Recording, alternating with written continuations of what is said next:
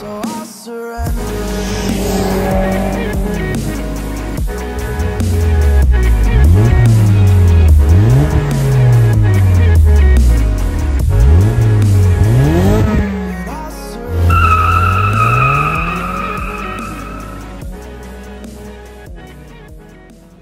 My 2003 Saab 9.3 has had its same exhaust setup for about 4 years now, and well, thanks to Maptun, I think it's time for a change and an upgrade. My 9.3 has had a full 3-inch exhaust on it for, well, most of my ownership, completely custom made, and it's been pretty good, but it's time to change that out, upgrade it, and make it a bit better. So what we have here, courtesy of Maptun, is a full 3-inch downpipe with a high flow cat on it. In this box here, we have their catback system, which is a wide variety of mufflers and resonators that importantly ends in a dual exhaust setup. And to round it out in the rear, we're going to be installing the finishing touches, these Maptun carbon exhaust tips that are quite large. Might need to censor this out for the video, but they passed the fist test. 3.5 inches, and then the carbon part is 4 inches in diameter. Once we have that new dual exhaust installed, we will also be putting on our Aero rear diffuser, getting some sound clips and comparing it to how it sounds with this current setup. Lifting this cover up here, there is just a glimpse into some of the work we'll be doing on this car for the next 3 months. As with any good exhaust video, I'll start off with some clips of how the car currently sounds.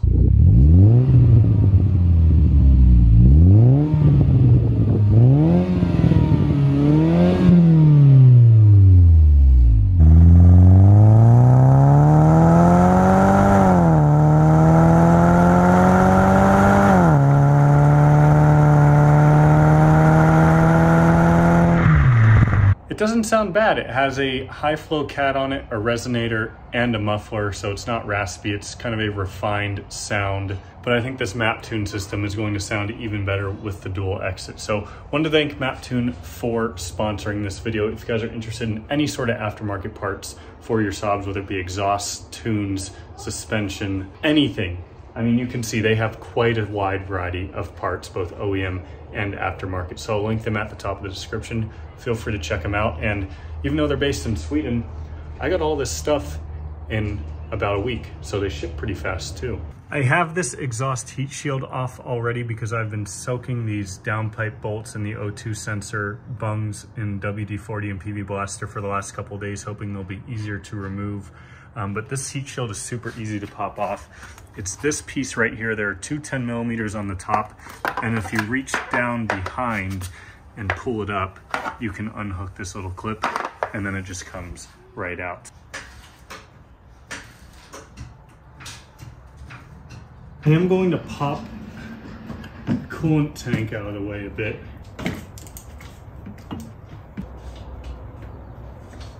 Getting underneath the car. This is right at the elbow where the exhaust starts to bend and go back. There's our secondary O2 sensor. That one I couldn't quite get the socket on it, so I'm just using the adjustable wrench. There are 3 bolts that hold the downpipe to the turbo. You're looking at one in the middle of the screen right now. That one right there is extremely difficult to access. The other 2 are very easy to get from up top. So I'm starting with this one first. And because it's so far up there, I essentially had to use a 13 mil wrench with some tape on it to hold it on there and then break it loose that way. But now that we have it broken loose, I'm gonna stick the ratcheting wrench up there and hopefully get it off the rest of the way.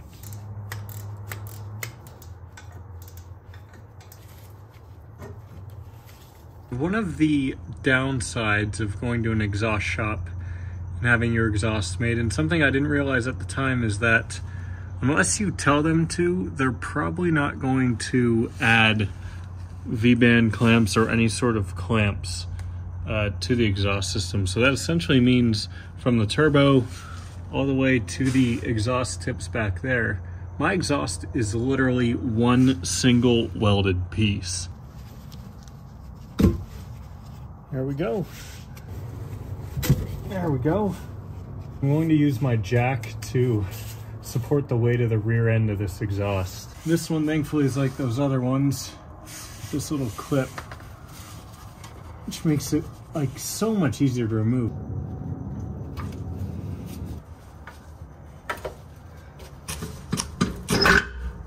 There we go. Oh boy. This is a problem I feared. The car's not up high enough to get the exhaust out. So I'm gonna take the muffler in the rear off the jack and see if I can twist it out.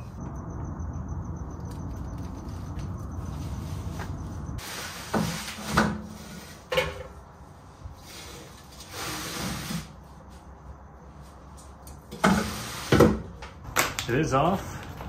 So here you can see the high flow cap that was on there before. This is, I think, technically called a glass pack. It's similar to a resonator, although it doesn't quite do as much as a resonator. And then here's our MagnaFlow muffler that was sitting in the rear. So I'm going to get this thing moved to the side, and then we'll get our complete new exhaust up and kind of use this as a template to get a rough estimate of how exactly we need to fit our new one. But before we do that, I think we need to get this old lip off and install our aero lip with the dual exit.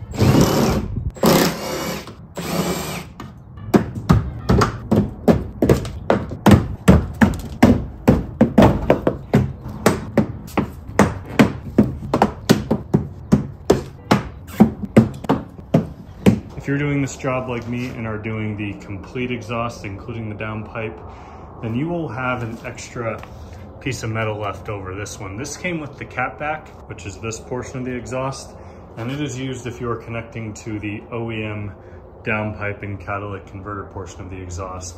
If you get the downpipe, it'll come with this little additional pipe, which allows you to connect it to the downpipe, and then this just slides into this resonator with a clamp.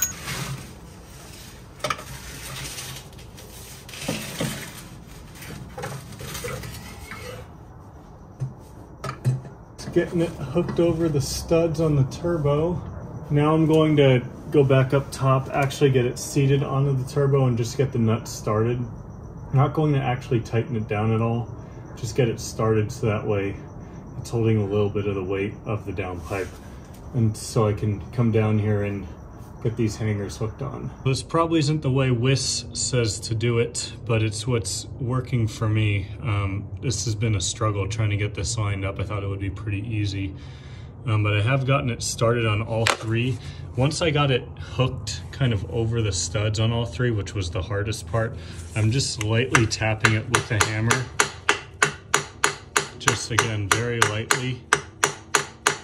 Making sure it's going on evenly, kind of hitting it at all sides. And you can see our stud is just starting to come through the other side. So I'm gonna keep lightly doing that until I'm able to start the nuts. That's not going anywhere. Both the hangers are connected. So let's start working our way back.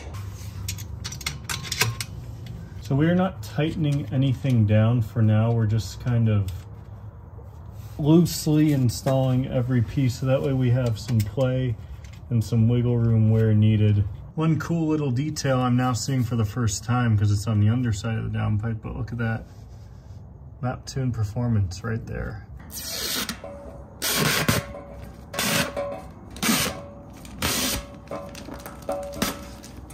Work smart, not hard.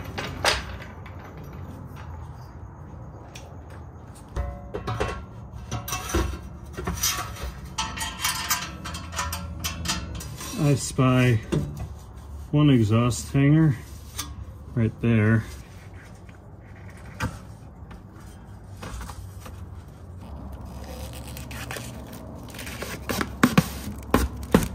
This right here is the ASMR kind of content that y'all are probably subscribed for.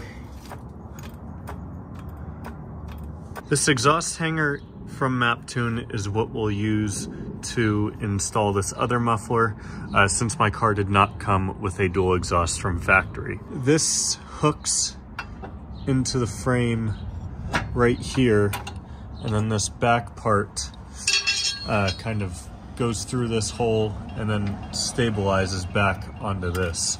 So it comes in those two pieces. Maptun did say you might need to modify it a bit, especially this little hook. And I can see why. I guess certain years 9.3s came with different sized holes here.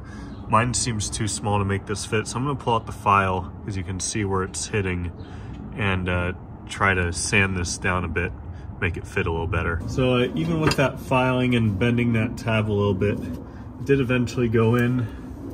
So kind of an odd setup here, but I'm gonna line up the bolt hole for that other piece and line this up and get this threaded in. And for a third and final time,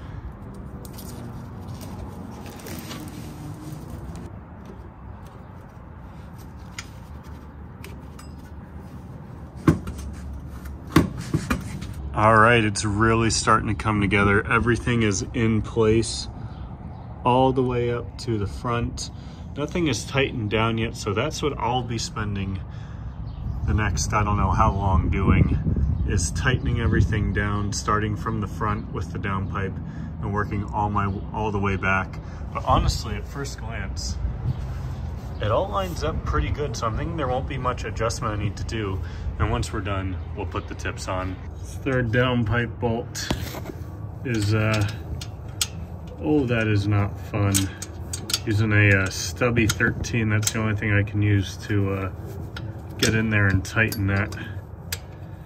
Just ever so slightly. We're doing it incrementally, so I'm doing about halfway tight on the other two, and came down here, did it halfway tight, I went most of the way tight on the other two, and now doing the same thing on this one. The thing about doing these jobs for the first time is you have these learning moments, and I just had a pretty unfortunate one. Everything is 100% tight, ready to go. I was just about to film to celebrate, but I have to put this torque arm back on, which only come on the early 9.3s. Mine is an 03, so it has it. And I took this off to give myself more room earlier. However, to put it back on, this bolt, because of where the downpipe is at, I cannot get this bolt in, which means I need to pull the downpipe back off to remove it. Now, I will be removing the downpipe probably again within the next month or so when I do the water pump and some other work on this car. So I think for the short term, especially since newer 9.3s don't have this mount, I'm just gonna send it, because I'm not removing this thing again, because it was a lot of work to get it into place and to get it on. So this is a 3.5 inch tip, and the surrounding carbon piece is 4 inches. So you can buy just these tips. The exhaust does come with normal, metal tips, but these carbon ones are definitely an upgrade that I think is worthwhile, especially if you really want to help your car stand out. So these go on pretty simply. They just slide over our muffler. We might need to adjust this little bracket right here side to side, because this one looks like it's just a hair off center, but we'll determine that once we get these installed. Tips are lined up the best I can do. This is also the furthest in I can get them. I like that they stick out a little bit. However, they might stick out just a bit too much for my liking, to be 100% honest. They do draw attention to the Maptun logo and the carbon, so you definitely want to be able to see that. However, I think I'd like it if they sat in a little bit more. I tried to adjust as I could. Might be able to fine tune it a little bit more in the future, but for now, I think that's pretty solid. These tips look awesome, make the rear end look way more aggressive.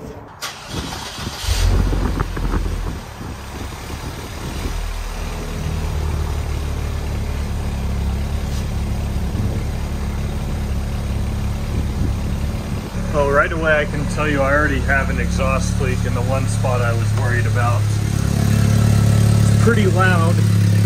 This connection right here, I can feel air escaping, so I'm gonna need to reclamp that one down.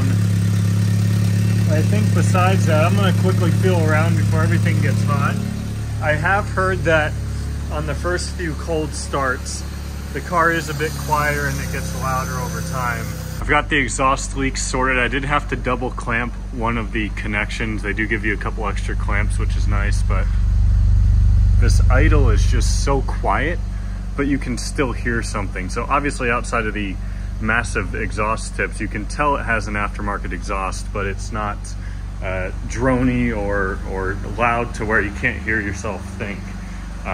So I think it's about time we take this thing out and let's see how she sounds. It's all on your mind to change too. And baby, you can really try if you come your way up. Do it on your own when you shit out of luck. Nobody will help if you're flying too close to the sun.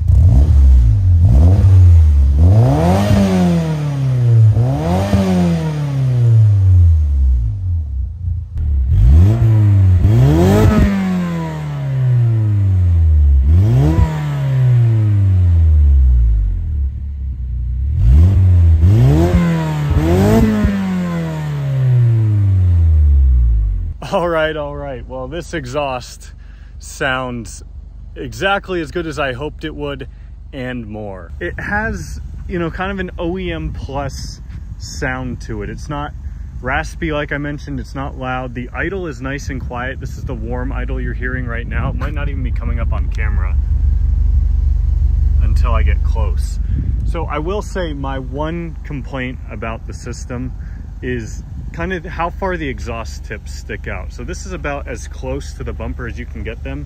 And from certain angles, like this angle, it looks kind of goofy. But when you kind of frame the whole rear end like this, it looks a lot better. Big thank you once again to Maptun. If you all are interested in any sort of aftermarket parts for your Saab, they also sell some OEM stuff as well. 100% check them out. I've been using their products for years and they are top notch. Once you're out cruising on the street or on the highway, this thing is dead silent, but when you get on it, you can hear it. There's a decent a bit more turbo noise as well. I think that's maybe just because the exhaust is quieter, allows me to hear the turbo more. One last thing I'll touch on in this video is why you should consider upgrading your exhaust. Now, the main point of getting a high flow catalytic converter or deleting it is to help reduce back pressure and help the turbo and the engine to just flow more smoothly with less restriction. So that's kind of the entire point of an aftermarket exhaust. In addition to more sound, you get a less restrictive flow, which enables the car to make more power. Now, in order to maximize that power, you'll want to pair it with a tune. I have a video of the tune I have on this car. It's a Stage 3 Plus. I'll link it up in the top corner. But that puts me at about 270 horsepower and 300 foot-pounds of torque, which is a great power number. As you saw, this thing has no problem spinning the tires. Thank you all so much for watching. Check out my merch if you want to help support the channel more. And I'll see you all in the next one. We got so much more work to do on this thing.